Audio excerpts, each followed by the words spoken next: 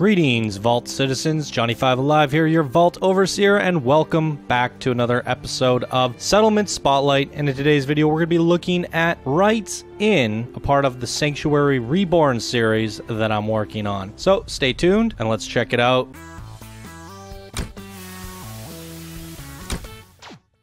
Alright everybody, here we are at the Wright Inn. You guys watched me build it in the Let's Build, went through the whole process with me, and now we get to take a real-time, closer look at everything with some AI navigation added in. So this was quite fun to do. Here's a look at it from the outside. We'll walk around the whole thing before we go on in. You can see there's a guy chilling there at the top of the balcony, because why not? That's one of the navigation points I put in. You can hear some gunshots in the background. That'll have to wait for the next episode, but we got a working shooting range, and that's quite cool. We got a little chill area back here. Love all the garden work. Really came together nicely. And we have a mini little graveyard. I thought, why not? I didn't want to build a whole graveyard for my settlement, but you know, we got a few. And I needed to do something with this garden area, so there it all is. Let's go on into the inn and see what we have to find. We're open. Welcome, Vault Dwellers. So, go on in. A little bit of immersion right off the get-go, eh? We have a person working the counter. She's going to give us our room. She's got all the keys back there. Some things down here for immersion. She's making lots of caps, as you can see. I love doing the storytelling with the OCD decorator, so I just couldn't resist putting a whole bunch of caps back there. She's making money off all these people. And yeah, these are... I wanted to decorate with people. I need to get back to Diamond City one of these days. This guy needs to get back to Diamond City. He's a traveler taking a room. He has a room for rent. I believe it's like this one over here or something. He stays in this room. So all these settlers are assigned to certain rooms.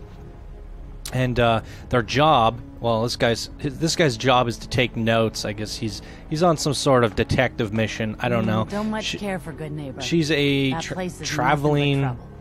I don't know what you want to call her. This is what she came in, and I thought, hey, that looks like a good traveling mercenary of some sort. So she's trying to plan out where she's going next. And she also sleeps in one of these rooms as well. I think it's this one. So this is our first room, Nuka-Cola. It's a Nuka-Cola themed room. It's the main room. And if we open up this door, there's a little Easter egg. Nuka Bottle Man. They got a whack-a-mole. There's a vending machine here. I guess it's got some stuff in here. Didn't notice that. And then we have Cappy and Bottle. A little Nuka person. Nuka-Cola posters everywhere. Even a Nuka clock, because why not? So it's the Nuka-Cola themed room. I thought that'd be kind of fun. I did want to play around with a few of the Nuka-Cola assets, but not go overboard. I have some ideas for the future. Maybe we'll eventually get to it, but I would love to do a Nuka-Cola build using all of the stuff. Everything's been decorated. We have towels and toilet paper and whatever you need for cleaning, because we're going to need a bathroom. So this is a actual mod that adds all these things in. If you guys check this out, they actually work. It's kind of a neat feature. There we go. Our character's taking a bath. There it is. I do have a no nudity patch for, you know, don't want to accidentally slip up on these videos. So definitely have to have underwear in the game. But what's interesting about these is the actual settlers will also randomly use them. They are sandboxed units, so you will find people, like, I actually went through here one time and Sturgis was dropping a deuce in the toilet. Full sound effects and everything. It's quite hilarious. So all that stuff works. We have stuff in the cupboards for cleaning up. Things all over the shelves. Whoa, what is happening here? Okay, problem solved, and we are back. So, what other details? This is a reading area. We got all the awesome tales. I wanted to keep it... they just collect all the awesome magazines. And we got a fish tank. Work to do. actual working fishies in here. Thought that was a nice little add-on to one of my mods. Information. I think it should be important to have information in an inn. So you got your map and all different things they found throughout the wasteland that they wanted to repost stories and things like that. Because why not? It's about rebuilding the wasteland. Even if we can't get everything in perfect condition, we're going to put it up anyways. We got a smoking quarterback out here. And there are placement markers. I have interactive placement markers with one of my mods. Roaming sandboxing settlers will come out here to smoke, and they'll also take notes at the clipboard. They will inspect the fish tank. They will buy things off the shelf. So there's different things that you can do with one of my markers mod. Which one is it? You can find it under furniture, I believe, and then markers. I think it's called Invisible Furniture if you're going to download this mod. But it has all sorts of things that you can get the people to do. But you can't assign people to them. It's only sandboxing. I use a different mod to actually give people jobs. That place so that's the basement, or the downstairs, I should say. Let's go on up and see what we can find up here. Relax, we're all crazy. It's not a competition, and there's a crazy gorilla chair. These are from the Raider pack. Some interesting looking furniture. So up here we have the Grognak reading quarters. So it's all the different Grognak magazines. Thought that'd be fun. Some different things to, you know, you need a change. You're at an inn. You need a change of clothes. You've been out there raiding. They have a change of clothes for you here. You can get yourself some coffee. We have some interactive markers up here as well. And yeah, we got the coffee station. This guy is assigned to just chill out. He's a traveling medic. He has a room up here as well. You can also chill at this rail. So settlers that are on their break, they will just randomly come up, make a coffee, hang out at the balcony, smoke cigarettes. It's a quite cool thing to catch them doing. Now, I don't have too many settlers in my settlement yet, and most of them that I do are assigned to jobs. So we won't catch that in this video, but we will definitely in future episodes when we have it all completed and we take a look around. We'll see lots of roamers. The 5 named NPCs like Sturges and Marcy and all them, they will come around and randomly use this. And spoiler alert, you guys are seeing something you haven't seen me build yet. So let's not look out there. So, what else do we have in here? What's going on over there? Okay, drug cabinet. Somebody get into the drug cabinet? Leaving a little trail. Let's open this up. Mama Murphy, you said you were going to get off the drugs once and for all. Oh man, she's really going on a binger. She's not looking too good, is she? So I decided to do some storytelling in here with Mama Murphy. She said she'd get off the drugs. She needed the drugs to do the site. I did the quest. The first thing I did was told her, you got to get off the drugs. And she said, can we trade a few things? She said, no more using... Mama Murphy's as good as her word, kid. No more chems. And no more sight, either. No more chems, eh? Oh, boy. There's a floating Mentats here. That's bugging me. I didn't see that. I can't grab it either for some reason. Oh. Oh, that's Mama Murphy. Well, anyways, I'll have to fix it later. So this works pretty good. However, I'm not much see, she wants to... I've assigned her to permanently stay there. But she gets up, her AI tweaks out, and then she sits back down. Once in a while, I'll find it that she's kind of escaped and wandered off. So she doesn't... Named NPCs in this game, guys, don't listen too well to marker commands and jobs. But she, for the most part, she's working. She'll sit there, and she'll probably go back to that pose in a bit.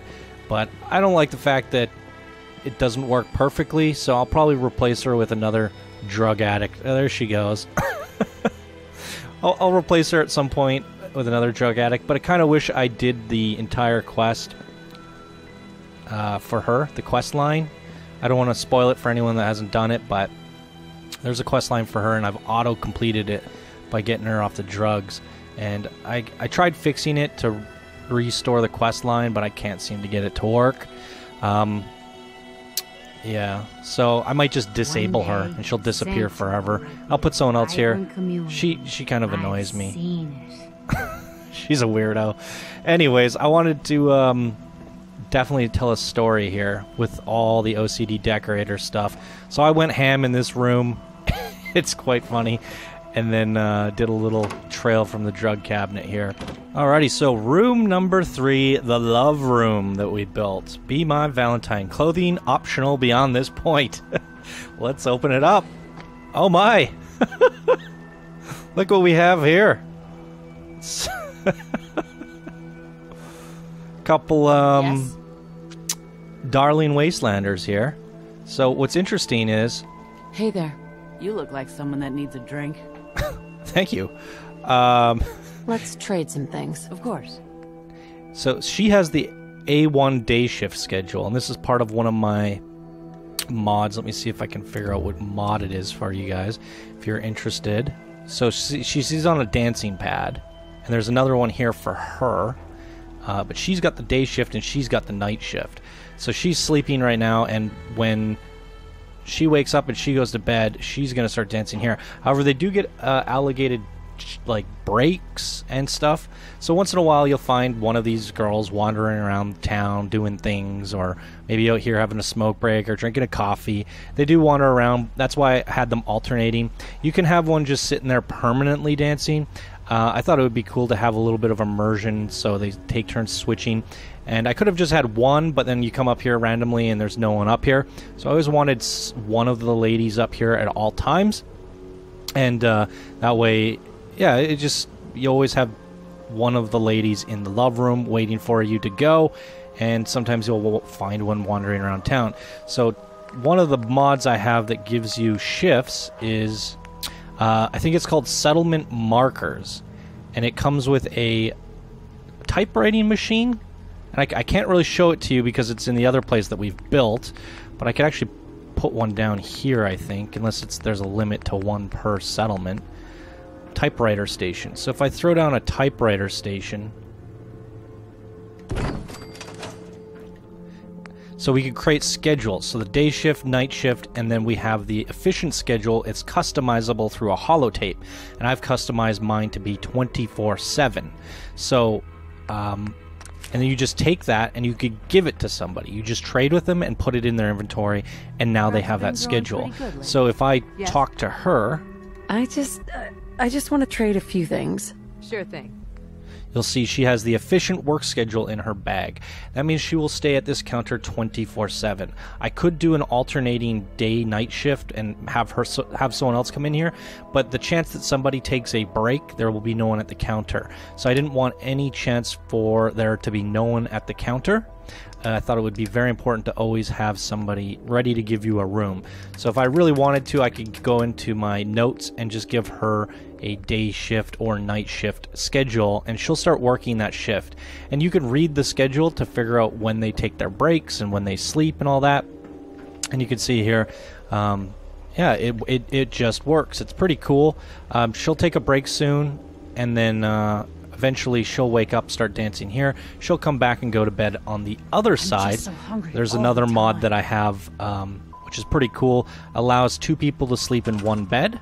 So as you can see, there's an outline ready for her. She's assigned to that side of the bed, that dance pad, and she's assigned to this dance pad and that side of the bed. And as you can tell, I also have some fancy clothing mods. Make them pretty. All right. So that mod for the bed, if you're wondering, is part of my Easy Home Builder. That's what it's called. We showed this off in the first Let's Build. It allows you to build homes, but it also allows you to build beds with customizable pillows. And these pillows will also work on grounds. On the ground, people will lie on the ground. You can make custom ones. If I want someone to sleep on this couch, it'll work there. And I can assign someone to sleep on the couch. And yeah, there's different ones for different various furnitures. I quite like that mod because you can It works for sandboxing, and it also works for assigning people specific beds. And it allows you to have 2 people. People have been complaining a bit about the bed situation. The bed situation's fine, lady. Jeez, we just went over this. All right. I also have a little mod called Renee's Close That Door. It's nice. If anyone leaves, like, you'll notice that I have all my doors are closed because the settlers know to close the doors behind them. But in order to get that to work, you have to have homemaker doors. So all my doors are from a homemaker build. But yeah, it's quite nice. So there it is. Do I have anything else to show you guys? We have 1, 2, 3... 3 settlers downstairs, 1 guy up here, 2 up there, so that's 6, and Mama Murphy just getting whacked out of her skull. And all these settlers have their own rooms, so he sleeps in this one, they sleep in that one. Yeah, all the rooms are occupied. I don't think I have any extras. 1, You know 2, what I call a good day? One that ends 3, and we have 3 beds down here. Actually, she doesn't have a bed, so one of these people has a double bed. That's pretty much it. So we have no room for extra settlers. The inn is fully booked, hence why it's freaking making so much cash. Maybe it's the ladies upstairs making all the cash. We gotta have a little bit of that element in this game because that was Fallout 2. That was what Fallout 2 was all about. It had plenty of drug users, prostitutes, you name it. It had it. Fallout 2 was definitely a very adult game. I quite like Fallout 2 though, for the RPG elements. Definitely still my favorite game of all time, but this definitely tops it in terms of immersion. About that farm run by ghouls? I didn't. Is that where you're going to next? All right, we definitely have to expand some more, you guys. So that's a look at the first building in our settlement.